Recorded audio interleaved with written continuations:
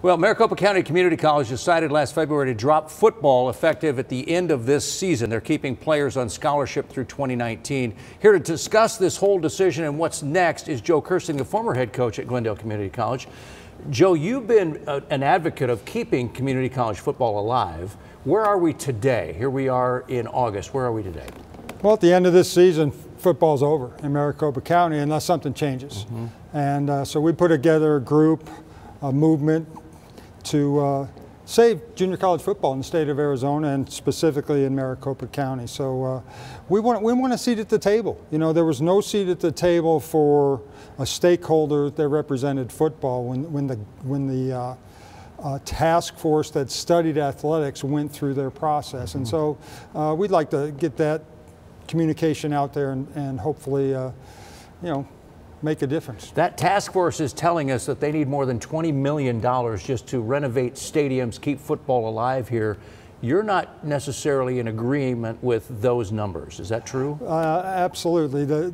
Just recently, I guess the president of Glendale said, well, it's not over $20 million to upgrade the stadium. It's more like $4 million.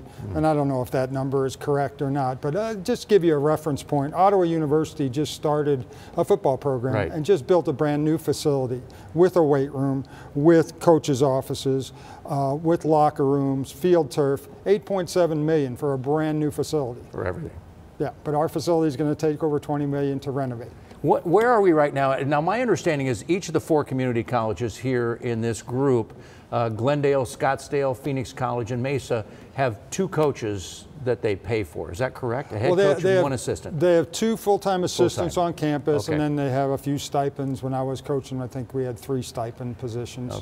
And we usually take that $3,000 and split it up to get a couple of coaches. So it's bare bones is what I'm saying. That's what I'm getting at. And how many kids are served now, right now, as football players? Well, typically when you have freshman and sophomore classes, which right now they don't have a full freshman class because of the decision, we would serve well over 100 athletes per program. So you're well over 400 athletes every year that are going to lose out on opportunities if this doesn't change. So your hashtag #SaveJC Football, how can people take part in this? How can they get involved in that? What's the best way for them to get involved? I know you have a GoFundMe page as well. We do have a GoFundMe page, but the main thing is sign our petition, and our petition's on my Facebook page, Joe Kertsing. You can email me, joekertsing@hotmail.com. Love to see you get involved. You know, and this is really going to affect parents and children of now high school, middle school, and grade school kids. And so you parents out there, if you want athletics in your schools, you need to do something about it now. Well, we're talking about a void for football kids. I mean, kids that come out of high school and want to continue, there are very few places that are affordable that they can still go on and play and hopefully make that jump to a 4-year school with a scholarship in a couple of years. Absolutely. And you know, these schools, they average having 20 athletes a year get scholarships to move on. Wow. Glendale alone, Mickey Bell, who's the head coach, he took over for me many years ago, he did a study about a year or 2 ago, and his graduates from not graduates, but transfers, because they don't all have to graduate. His transfers are receiving like $1.5 million worth of scholarships at the universities on a program that costs about $200,000 to run. So what a return on investment for the young men in our community colleges. Well, there's so many kids playing high school football, and it's just it's that next step for those kids that want to continue to play. And with that gone, where do they go? What do they do next? Right, and we've got, you know, the 3 major colleges in the state.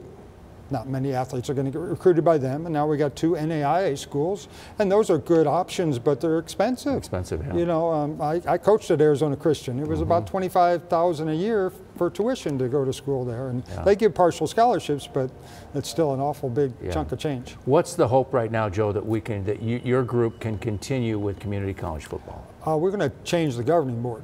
Okay. That's our primary objective right now, is get the word out, talk about our candidates. We have 4 candidates we feel very strongly about. They're also being supported by the faculty associations in the district. And so we want to get those 3 men, 1 woman elected to the governing board.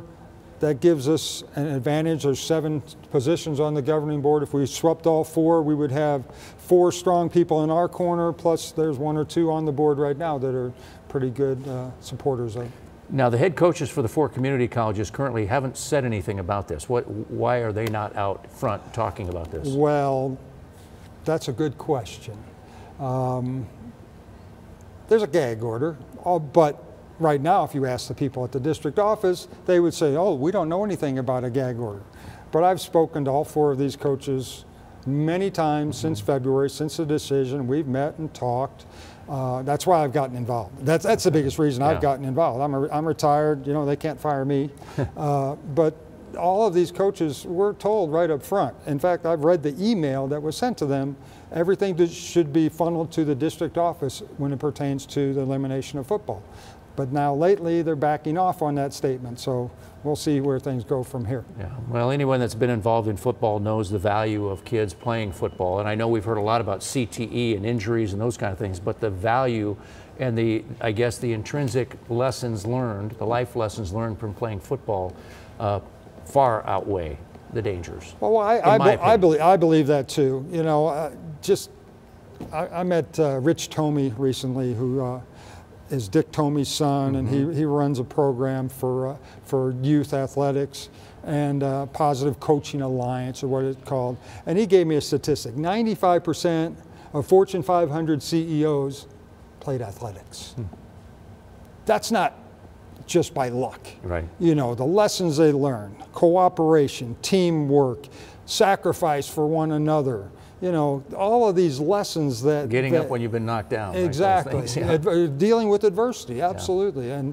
And since this whole thing has come down, the positive for me is I've run into a lot of my former players, and I've gotten a lot of positive feedback of the lessons they learned at their time at Glendale Community College. Have you had any contact now with Maricopa County Community Colleges District to talk about this, or what's happening? I've sent an email to the chancellor.